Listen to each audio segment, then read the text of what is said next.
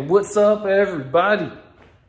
It's another great day in the garage. Today, what I'm gonna be doing is installing some Flow Series lights from Lighting Trends into a Dodge Charger. So, let's get to it.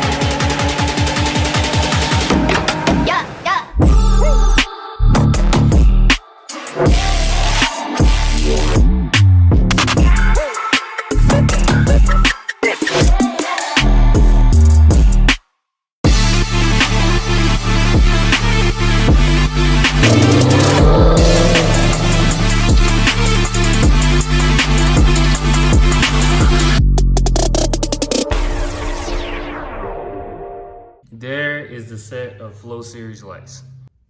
We also have the extensions, a power source, a driver, and I will also show you the Bluetooth controller. Here is our Bluetooth controller. If you look, it even has a QR code on it to download the app that will be controlling the lights.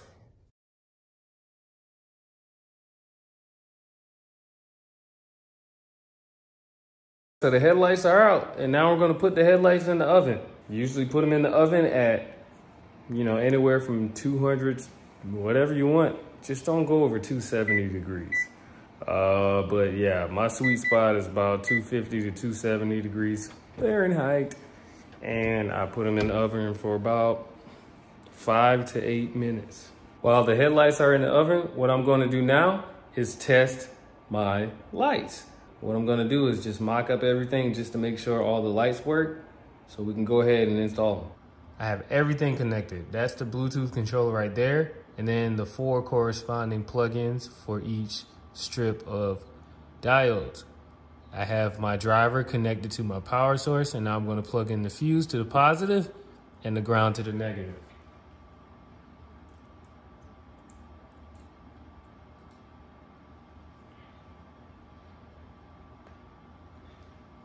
Three, two, one.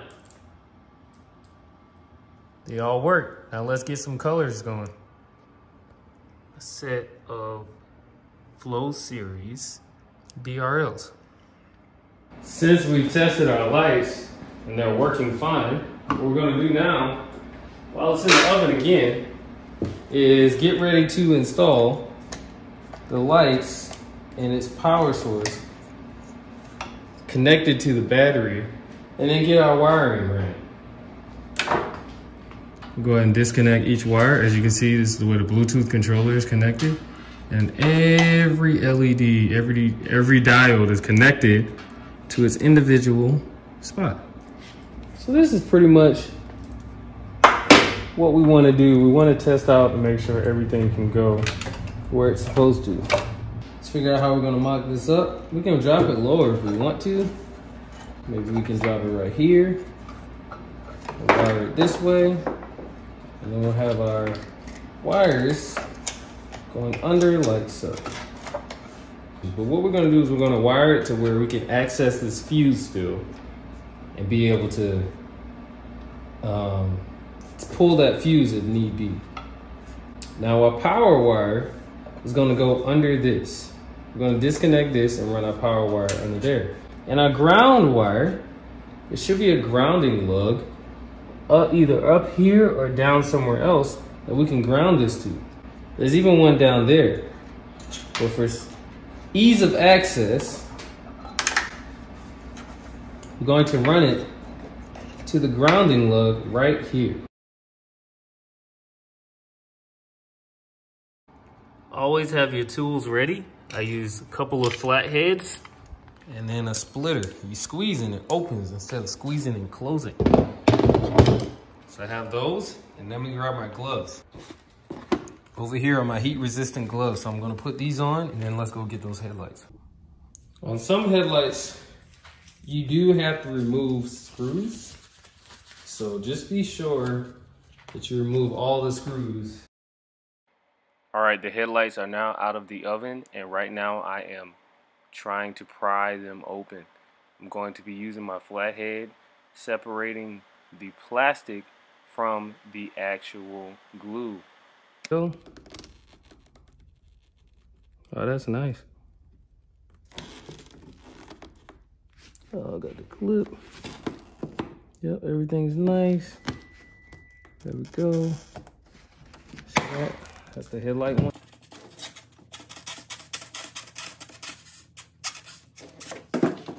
Crack a little something over here. Crack it open. Oh yeah. Look at that. Especially because I know I can just put it back in the oven. I'd rather put it back in the oven than try it and break it.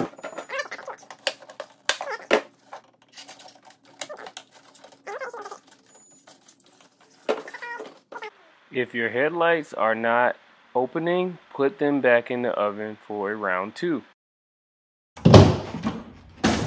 And there is a headlight lens removed. So nice. So what I'm doing now is removing everything from the headlight so that I can put DRLs in. Once I remove everything, I'm going to take the plastic portion and start drilling holes into it so that I can mount the DRLs. Reporting live from the Ideal Auto Factory head cam. We're about to put the lights on our DRL, little plastic shroud, whatever you want to call it. And I pre-drilled some holes to get some things done, but for the most part, we're just gonna, you know, enjoy the music and, you know, watch me work. All right, this may be a little too fast for you guys to see what's actually happening, so just slow down the playback speed.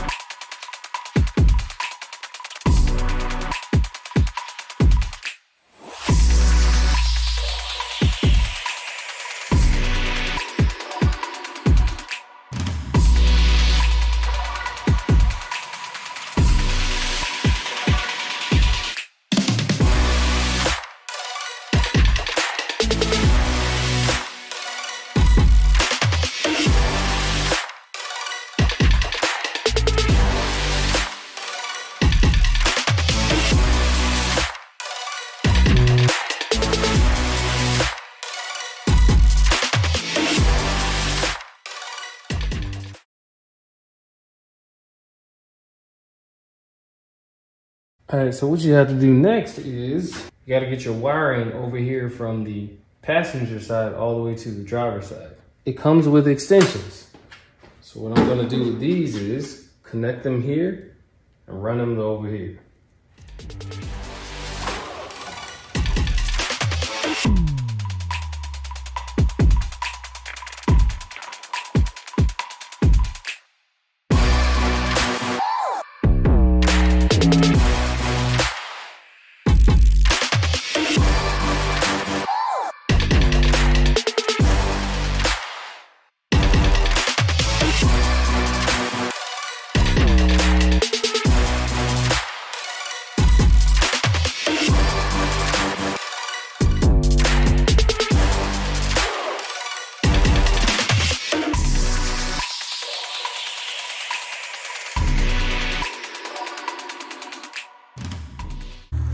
So right behind me, we have a fully installed Flow Series DRL set up on a Dodge Charger. As you can see, I'm sporting my gray crew neck sweatshirt, you know what I'm saying, sweater. You pick those up too, by the way, on the website. But yeah, the install's finished, everything's good. Let me just bring you in closer so you can see everything that was done. Here's the full install. We have this 3M mounted here. We have all of our wiring going down. They're all waterproofed, tight, looking nice. We have a fuse accessible. I moved my ground down here so this could look a little more factory.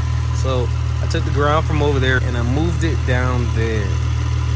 And then we have a Bluetooth controller. As you can see, it's not moving. It is mounted to basically this, but it's right here.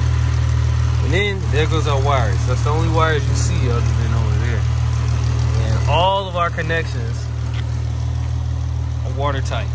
Shouldn't be anything getting in there, causing any problems. Yeah, there you go. This has been a successful install.